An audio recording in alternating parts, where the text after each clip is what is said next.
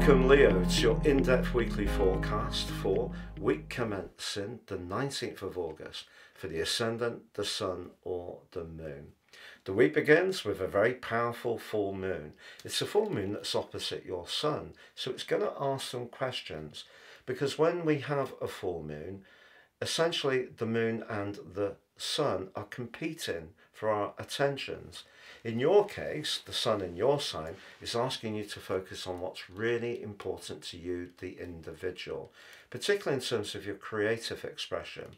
Mercury coming back to meet the Sun on Monday in the Cazimi, where the Sun and Mercury are unified, and the energy of the Sun in your third decan, sub-ruled by Mars, is revved up in a very assertive way, could see you up to really move forwards with something that may have been a little bit frustrating recently, particularly if it's a creative project or a business idea.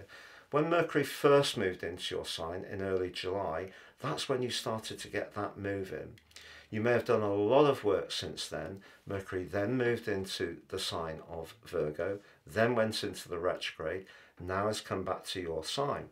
So that whole period may have seen you experimenting and trying different things, but it may have made you even more single-minded to march forwards with whatever you're really engaged with at the moment.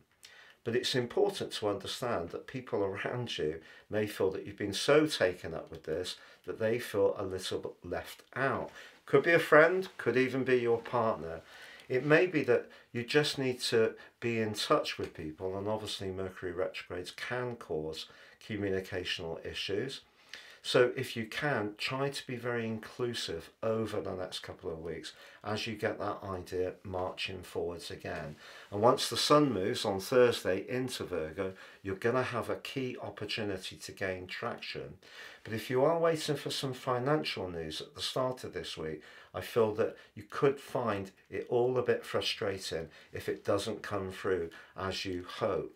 And the reason for that is that Saturn in your 8th house of shared and long-term finances opposes the planet of money, Venus.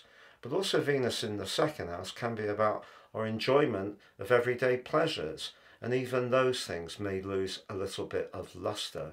And then Uranus, the planet of surprises, of provocation, of rebelliousness and change, is in the part of your scope to do with your worldly interaction. And if you are trying to do something that's rather novel and different, it's possible that other people are finding it a little bit difficult to see where you're coming from. But Mars and Jupiter in your sector of communication ask you to try to sketch out where this will all go for the long term. And even if they don't see the benefit straight away, can't see the merits in your idea, if you can be really patient and persistent, that's going to be the important thing at the moment. But if you are a natural bohemian and someone who's brilliant at spotting trends around fashion, music, around a business idea, and you are encountering people that you have to work with that just don't share your enthusiasm, whether it is people close to you or people you need to deal with professionally, just count to a celestial 10, and by Thursday you will start to see that you're gaining traction, because Venus will have moved forwards away from the opposition with Saturn. But with the Moon opposition to your Sun and Mercury at the start of this week, do try to be as communicative and inclusive as possible to all the key people in your world, because even though you feel that you've been doing what you've been doing for their benefit, they may not completely see that. Have a lovely week, and if you'd like to take advantage of my very special year 2025 personal forecast offer, you can get the rest of this year free, and also for 30% off your life roadmap report. Please see the link beneath this video.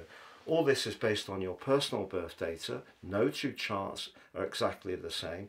It's great value and will give you searing insights to guide your moves future forwards.